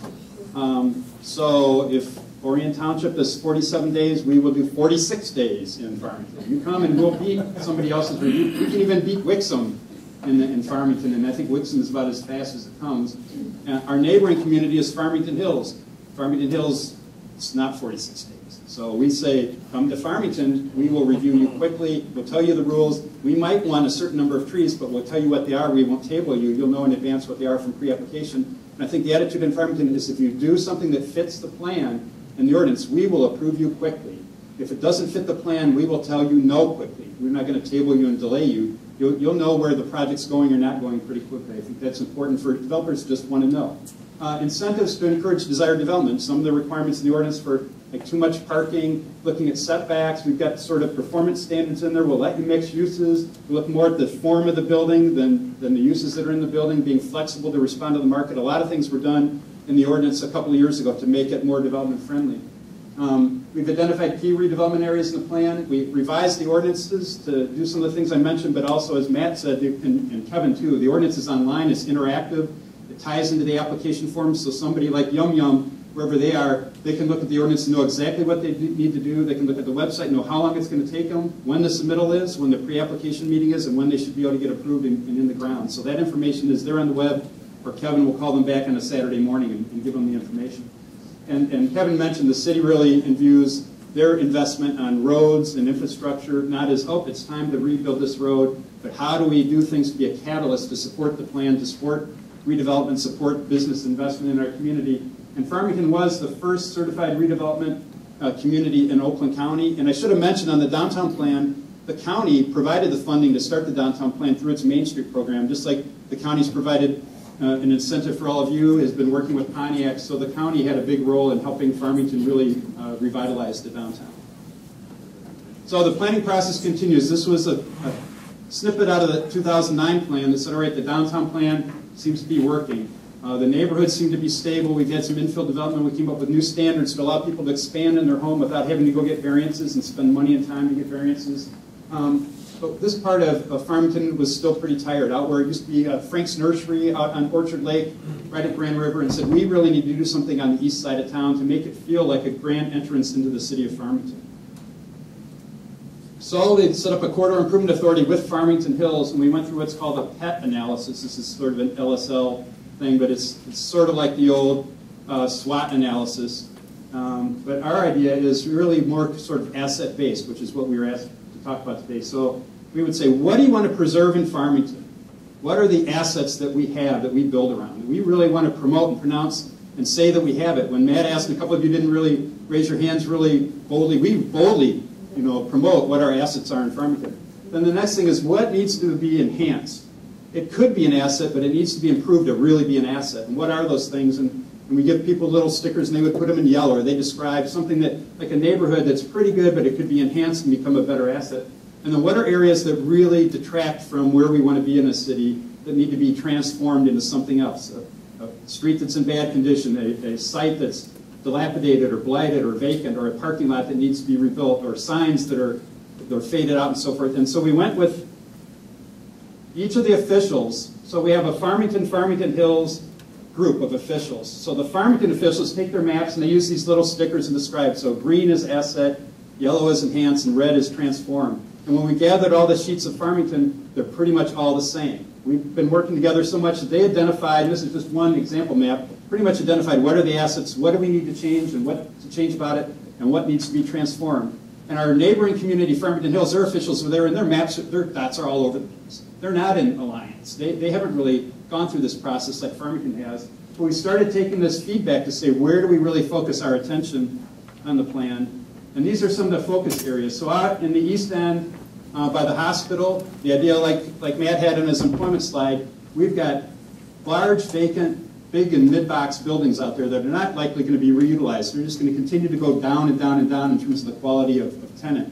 So let's get rid of them, and let's build on the healthcare industry, and let's make a healthcare campus and work with the hospital and look at how can we revitalize the area and have a grand entrance to the hospital and really build a healthcare center there. So we not only talk about it, we're doing things to make it happen. What else can we do in that area? The Orchard Lake Road corridor, in that area where Frank's used to be and so forth, that's kind of tired, so we looked at how do we revitalize those shopping centers. And because we did it in the downtown, we said, well, let's start with green space. The work before, this area needs green space. It helps meet the county stormwater requirements. And so we've looked at a green space, mixed use, mixing residential with commercial and office, being very flexible in the uses that are allowed, coming up with a new overlay, a form-based code overlay for that area. So that will be the next transformation area within Farmington. You know, I think it's very important still to note that as Brad went through just a quick example of one of the planning processes that we're going through right now, that, you know, your plans are your guide. And plans are intended to be flexible. You all know this. They need to constantly be reviewed and changed, whether you're doing it by rule of thumb or on a case-by-case basis or routinely, whether it is at the Planning Commission level, your legislative body, and their input, or whatever other board or commission you have, and whatever type of plan you have. Your ordinances and your regulations, they continuously have to also be looked at to see if they're achieving the kind of success in implementing the kind of development that you plan for. But those are only tools. The real success is in the process. And that's where it comes down to you. You are the implementers of the process. Again, the plan is a guide, it's a tool. The ordinance is also a tool for implementation, the regulatory approach. But it's the people, the staff, those that are in charge of the process that make the difference. That's where engaging in a public-private partnership, in a cooperative, collaborative effort, totally depends on your preparation and in your approach to recruiting and dealing with business and investment in your community. So how do you market for change? You have to cultivate champions. You have to have broad-based marketing. You need to involve all the stakeholders. On our corridor improvement authority boards, also too on our planning commission and our legislative body, like I said, we have both residents and we also have business owners. So we have a mix of leaders in the community. We also have volunteers, various organizations and agencies that are very important to us, and we share our story and our successes. One of the things I always try to do after every meeting or with any project that's going on is I contact the media. I talk to the media. I introduce our projects to them instead of them guessing what's going on, because I use them to market our projects. And if they're telling the story the right way and factually, they're going to get it right. So I build that relationship from the beginning. And every time there's a new reporter or somebody else, I talk with them and I sit down with them and I invite them to come in. I invite them to come to meetings. I share plans with them to make sure we all get it right so we're all on the same page. I cultivate the champions. We offer incentives. Leverage city financial resources. We share services with some of the adjacent communities to Farmington, Farmington Hills in particular. We work together cooperative and collaboratively on various services, including most recently our public safety dispatch. So that's certainly a budgetary issue, but it has made for a more effective and efficient service, and we promote that to our business leaders. We also work on our public improvements, like I said earlier. We take stock in our capital improvement programming because it's very important that we have quality roads, sewer, water, infrastructure that meets the needs of our residential community, but our business community hand in hand as well.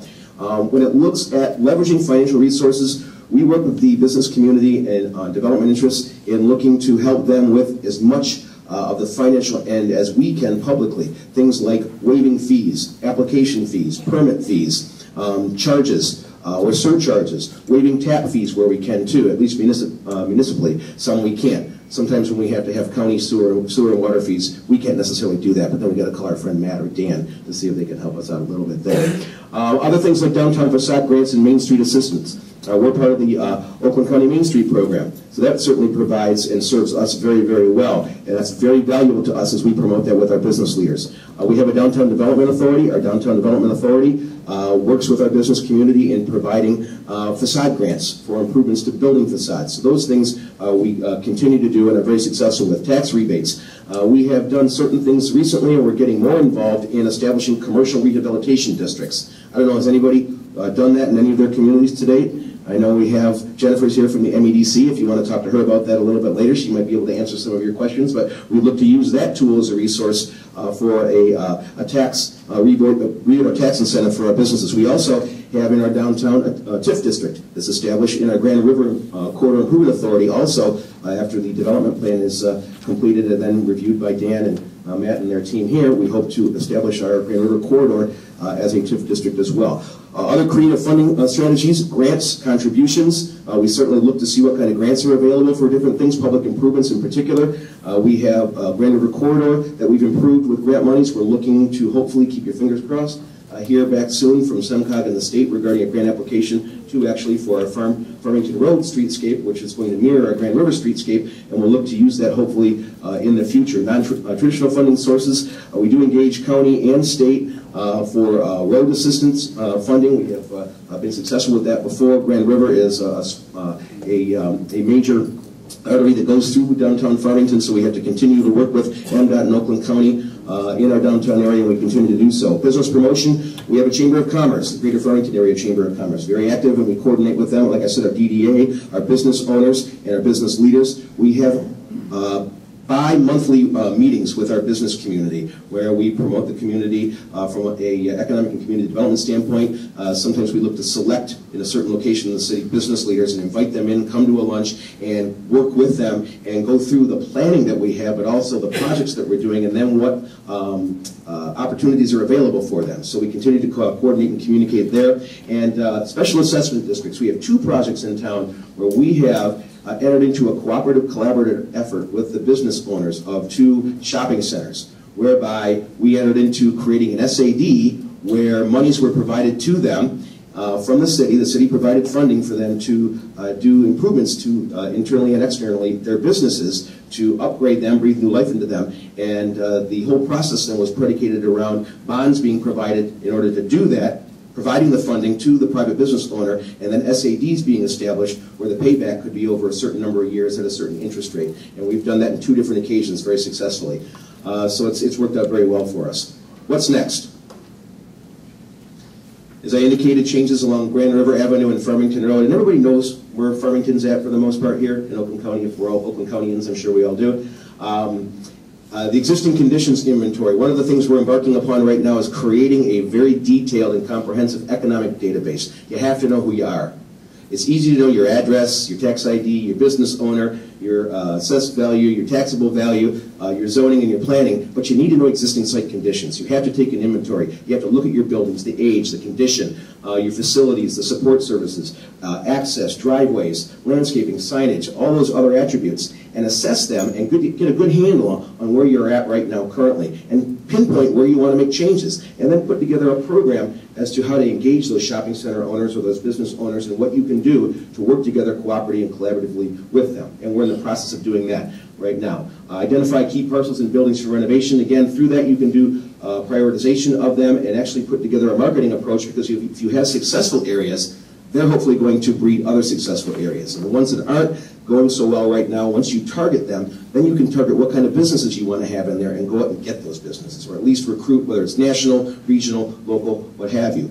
Community redevelopment plan, we're going through a vision plan right now. That vision plan in Farmington was done in 1998. We right now have a group of stakeholders throughout the community, residents, business owners, others that are interested, and we are working together and completing a visioning plan for the entire community for now and into the future, looking to update then our master plan, our DDA plan, our other planning tools in the next several years. Ongoing collaboration with private sector and property owners, that's probably the key. You have to establish relationships. You have to establish them, you have to foster and generate them, you have to continue to build them, and you have to keep them. Working together is the way that you're going to breed success, the cooperative, collaborative effort. And I'm not necessarily saying you have to enter into a true private-public partnership. Our attorneys have told me they sometimes don't necessarily like that distinction. They would rather see us instead of a partnership scenario, because in a partnership or a true partnership, you end up being liable for each other's actions. You got to be a little bit mindful of that. So I like to look at these efforts as being cooperative, collaborative, engaging, and looking for that win-win. And I've got just one thing to add. How many of you have an iPhone?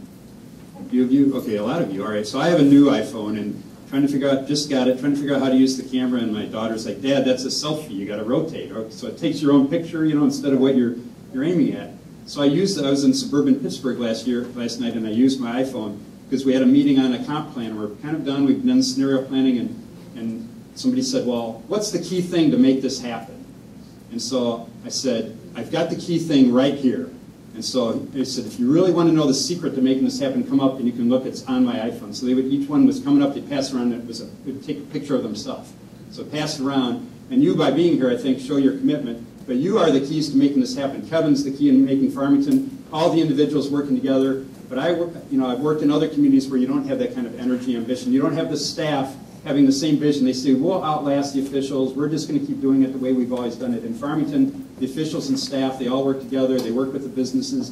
But you're the key. So if I pass my iPhone around, you know, you're the key to make it happen in your community, to listen to these sessions that you're at, to think, how do we carry this back? How do we work together and look at collaboration instead of conflict? I think that's a real important thing to take from tonight. So we thank you for listening to us in our rapid discussion. All right, so we have a little bit of time. Cabrera hit his 22nd home run. They're 2-2 in the third, so we're not missing too much. Torrey Hunter hit 1-2, so 2-2 in the third. All right, so to finish up tonight, today's goal in session number 1, Academy session number 1, was to get you thinking about Christensen talking 100 miles an hour of their context, but to get you thinking about your community in the context of who you are. Kind of that old economic role, got this huge hole to fill still. We can't erase 2003 to 2013 overnight. You know that if we lost 36% of the net total wealth of our county in 10 years. To replace that wealth, building by building, is going to take a long time. But if we all collaboratively try to beat each other on it, we can get there quicker. Together, we can do that. So I'm sure, now Kevin, let me ask you a question. Yes, sir. If one of these communities called you and said, you talked too fast, I didn't get it all down, can you help me out? I want to talk to you about 3 or 4 things. You'd help them, right? Absolutely. Well, I coach 6 different teams of kids, all right? And I talk real fast. And they better catch on, or else they're going to get left behind. But we always have time for locker room talk. Call me. Let's go to the website. I have business cards. I'm all about success stories and helping you with what you're looking to do, if I can help you do that, and answer questions. There's no one size fits all. At the end of this program, when you finish and we all say, yeah, you are one-stop ready communities, the end game is you're not going to get an award. You're going to award yourself something. All right? The final part of this program as you go forward, to keep you in the program going forward, is we're going to have a nice celebration. Oakland County Love Parties. There'll probably be beer and wine. I mean, you know what it always is. But we're going to ask you to give yourself an award when this is all done. We're going to ask you to say, here's the best thing we do, and this is how we do it. This is why we're proud of it. And the other communities are going to listen to that, and our hope is that for the next year, we say, well, how do you do the next year? Because you certainly don't want to sit through all this stuff again. We want you to be sharing ideas, adopting something that one of your partner communities are doing. And as this program grows, and we have hopefully all 61 communities, it will be a great forum celebration of people showing, hey, this year we did this cool bond program, and this is how we did it, and this is what resulted from it. Hey, this year we rewrote part of our master plan, but we did it, you know, some of you might have caught the thing of they talked about form code overlays, and those are real technical terms. And I wouldn't expect that everybody will even ever know what that ever is, but I'm hoping that you hear those things and you start asking your leadership and your staff, what in the heck were they talking about? Because as soon as you start asking the question, you become an economic developer in your community.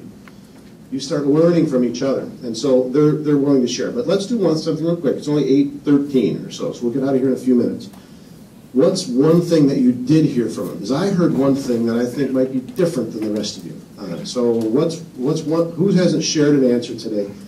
What's one thing you heard that they're doing that you thought was pretty cool? What's one thing you heard that they're doing that you thought was pretty cool in Farmington Hills? I'd say regularly engaging The media, that's pretty cool, isn't it? Isn't it an easy way to sell what you're doing? I don't let the press sell it for you. It doesn't cost you anything except phone call and leverage, right? What's one thing, though? What I took from what they were saying is business owners have to be business leaders.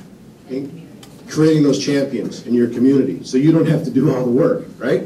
Yeah, I mean, if you engage those. What's another one? Just you can shout it out. Chris Inlow, the engineer, who knows me from the old days. Chris, what's one thing you heard that Farmington's doing that you think is cool as a consultant? Well, working collaboratively with NDOT and Road Commission, getting the streetscape and creating an SAP to help upgrade areas and everything, working with all the stakeholders around. So understanding the interconnection and economic development between having stakeholders, having the approval process at MDOT, because you got to go through that, but leveraging it as an asset to sell to your business community. Now, why is that important? Most communities think, well, eventually all of that stuff will get built when some rich developer comes in and redevelops that property. How many times has that happened in the last 3 years in your community where you just waited for the big check writer to come in and they fixed everything? If you raise your hand, you're lying. That doesn't happen anymore. Those days are long gone. The economy is moving in a whole different direction. That's why we had Bob Dylan up there. Times are changing. When we travel all over the world to find, we're up to 908 foreign-owned corporations in our county. We're second only to, I think, the Fairfax County, Virginia folks, but I'm convinced we're better, Dan. So, we're from 38 different countries here. When we travel around the world and find companies to come locate here, we're not locating, I don't know if you know this, but we haven't built a manufacturing factory in this town in a while. The $2.5 billion in emerging sectors, that's like startup small stuff, 5 jobs. Maybe we get 100 jobs out of one of them, and that's a big one when we come in. We're battling for a different market. So understanding all these assets. But I'm going to leave you on this, what I heard from the presentation, and what all of you need to hear from that presentation. You're going to go away here thinking, we do a lot of that stuff, and we're all that too, man. We're cool. But here's what I heard. They said, if you do it in 47 days, we'll do it in 46. That means there's a community in your neighborhood that wants to share their talent, and they'll do it freely, but they want to kick your ass. All right? I am. This is goodwill. You have to have that mentality that we're all are going to kick each other's. Sorry, I swear, but that's not too bad tonight, really. You have to have the mentality on your planning commission that, you know what, I understand we got a big hole to fill. And when a project comes in that's not right for us, you need to tell them right away. That's called customer service. When a project that does fit but you're just not sure, you need to have in the back of your head, Farmington Hills will figure out a way to make it sure, and they want to do it faster than you. So it's not about speed. It's about having that total context of how to do it. And you should be asking the questions as leaders in your economic context. You should know, as a planning commissioner, how much is our hole we have to fill. You got to talk somewhere. You just talk like 8,000 words. Well, one thing to correct you, we're Farmington. Oh, sorry, okay? Farmington. We are who we are, and we're not afraid to say no. But it's our job to help them find a way to find yes. That's what we do. You have to find yes. That's the mentality. So when you hear them rattle off all those things, and you're sitting there as a planning commissioner, and maybe there's only 2 things on your planning commission agenda. You want to drive your consultants into euphoria, and your staff into, well, maybe not the staff, but the consultants into euphoria. You say, you know what, we only got 2 things on the agenda. I want to add 3 more. I want to talk about 3 ways that we can incentivize business development through the Planning Commission. And I expect staff and consultants to bring it to our Planning Commission so you can collaboratively engage in the stuff that makes your community different. Because if you don't do it, places like Farmington Hills, that's right, Farmington. Why did I do that? Jeez, man, I'm losing it. Farmington's going to kick your ass. It's the speech I gave when I was supervisor in Orion. My job was to make Orion Township the best economic development engine possible out there. And we collaborated with Auburn Hills. Pete and I meet all the time, Brian Burnett from Rochester Hills, but we'd have a friendly competition. We shared ideas. But at the end of the day, over a beer, we all kind of walked away saying, well, tomorrow I'm going back to kicking your butt. So have that mentality. So we want to thank you for engaging. Now here's your homework. You have homework. You have to recite everything that Kevin said before you. No, you can't do it, right? All right, now here's your homework. We want these to be this way. Kind of learn, listen, engage a little bit. I'm going to be at every one to draw it out of you. Get expecting to answer questions. If you didn't this time, Tony, I'll probably pick on you next time, all right? We want to hear your ideas and your thoughts. We want to hear what you're doing in your community. Not only we, but your partners in all of this want to hear that from your other communities. We want to hear what you're doing. We had a good turnout. We didn't have a good enough turnout. Oftentimes in this scenario, you are all the ones that want to do this. There's people that aren't here that could care less. They'll look you in the eye and say they do. So don't go tell them, oh, Gibbs said you don't care, you care less, because then they won't come, and then they'll call Brooks, and I'm in trouble. But your job as leaders is to encourage them to say, you know what, guys, there's communities out there like Farmington, and there's communities not even in Oakland County. I mean, think about it. Grand Rapids, who's in the media most of all about who's getting economic development around here? What's happening in Washtenaw County in Ann Arbor with the redevelopment of the Pfizer site? What's happening? Oh, wait, where's the big 500-pound gorilla right now? Oh, it's just south of here. They're about to build a $650 million arena for the hockey team down there. We had Dan Gilbert buying building after building and giving away space. They call themselves the IT capital. There's more IT companies in Troy, Michigan than Detroit ever dreamed of. But do we help sell that? Does Troy sell that? Irene Spanos calls it IT in the OC. I mean, are we really collaboratively doing that? So we want to have Detroit grow and have success. It makes us better. We want to have Ann Arbor well, we don't, Dave, sorry. I know you live there. But you have to be aware that it's not just Farmington. There's communities throughout the state of Michigan. There's places like Denver, Colorado. Now remember this, when we put up the sector stuff where people are working, manufacturing's changing, all of those good things, the biggest thing that's changing out there in the economy is that a 22-year-old kid can make $1 million on his iPad. He doesn't need to be in Auburn Hills. He could be in Kuala Lumpur and make the same $1 million. So if you're going to distinguish yourself, you have to convince not only the people that want to buy a house there, because you have to sell houses, you have to convince those businesses this is why in the heck they want to be there in the first place. And you can only convince them if you can ask the right question. What's the right question? How soon do you have to have the doors open? There you go. All right, so thanks for tonight. You guys know the next session is July 24th. Your homework is to bring more of your leaders in your community to these sessions and expect to get picked on. Good night. Go watch the Tigers.